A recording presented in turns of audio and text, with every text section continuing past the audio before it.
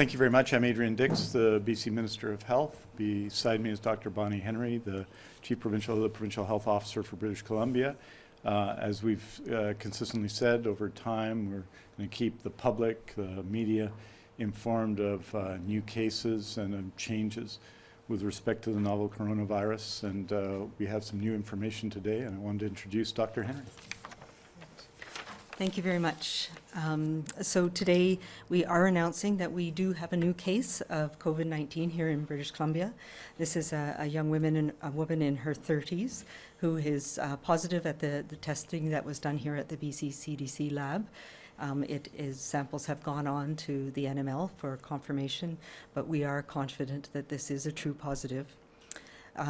She resides in the Fraser Health region and has recently returned from travel to Iran. Fraser Health is actively investigating the close contacts, and a number have already been put in isolation, and additional information is being gathered even as we speak. We'll be doing a detailed investigation of her travel, when her symptoms started, and determine whether we need to investigate or notify people who are on the aircraft that she returned in, and more information around that will be in the coming days. She has a relatively milder form of the disease, and she is in isolation at home, as are a number of close contacts at this point. So that brings our total number of cases here in BC to 6.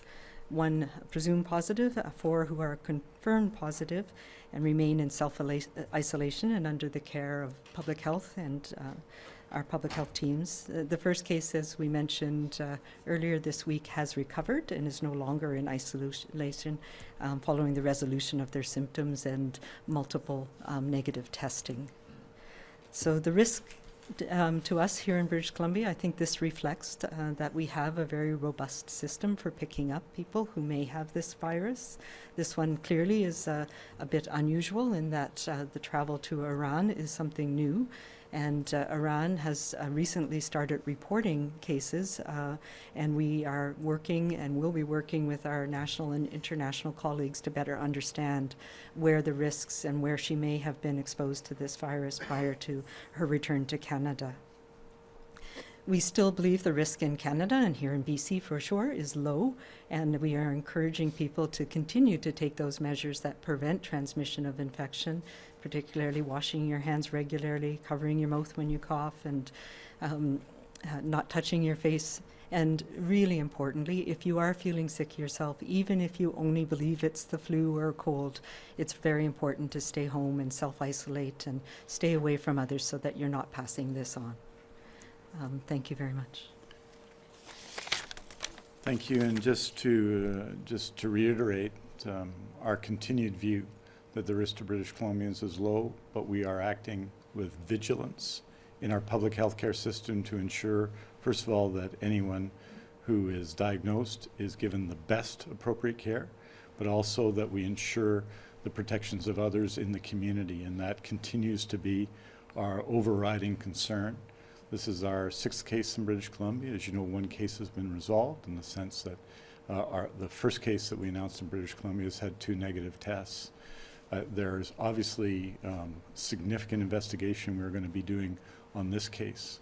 In addition, British Columbia, more than any other jurisdiction in Canada, has a low bar for testing, and we have tested a very significant number of people. We'll be announcing those numbers tomorrow in our regular way at 9:30 on the BC Centre for Disease Control website. We continue to do that much more than other jurisdictions, and we want to, of course, encourage people who have symptoms to engage with the public health care system. We think this is the most effective way of dealing and controlling the virus in British Columbia and ensuring that both the individuals involved, people who do get sick, but also the remainder of the public stays healthy and is as safe as absolutely possible.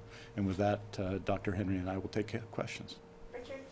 Dr. Henry, can you explain the Iran connection, what makes that unique, and what that may mean for the spread of the virus? Yeah, so that's a very good question.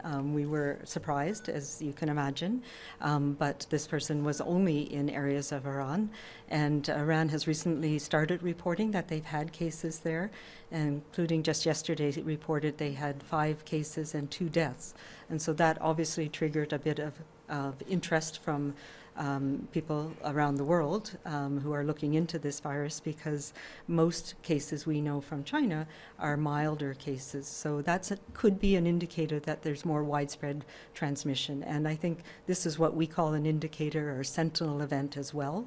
And a sentinel event means that it's a marker that something may be going on broader than what we expect.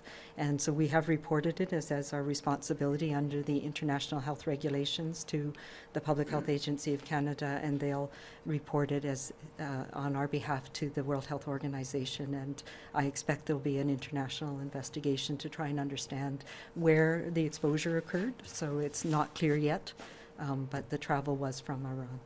And you mentioned earlier this was a more mild case, you believe? Mild enough that she was assessed at a hospital and sent home after the testing, and has been at home and is being managed and cared for at home. Hospital in Canada? Yes, yes.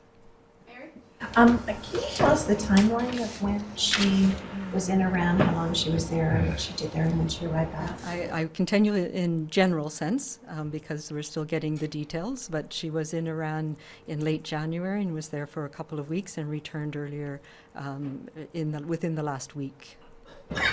And when you say that Iran has only recently started reporting, as of yesterday, 5 cases and 2 deaths, can you extrapolate more information from that? Or I only know what I read on the WHO reports that we receive.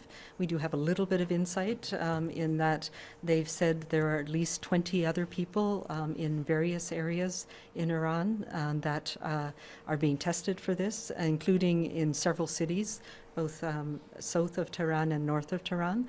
So that's something that the international community and certainly the WHO will be working with Iran to help us understand, and we'll be linking with them to see where this person had been in Iran and whether they were in contact with somebody there. And I'm just wondering, you said it was in late January, so I would assume she's been in contact with a number of people here since she's returned. She just returned this week. And so there has been a number of contacts, including some close family contacts who are in isolation. And we're looking at all of her movements over the last few days since she's been home. I'm sorry, you said some of her family members are in self-isolation. Yeah, they're being monitored by public health. So, Dr. Henry, the woman was in Iran.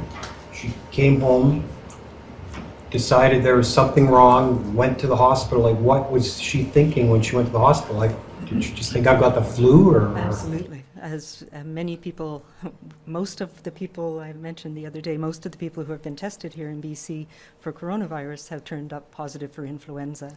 And we are seeing quite a lot of influenza. And my understanding from initial discussions with the clinician who saw her, as well as the patient herself, they did think it was influenza. And, you know, that is one of the things that we've been saying. There is still, we're in our respiratory season, and it's really important, especially now when we have all of this other things going on and the concern that we have about coronavirus and other respiratory viruses, to have a very low threshold for staying away from others, staying home, monitoring your children for symptoms as well, and keeping them away from others and home from school if they're feeling unwell.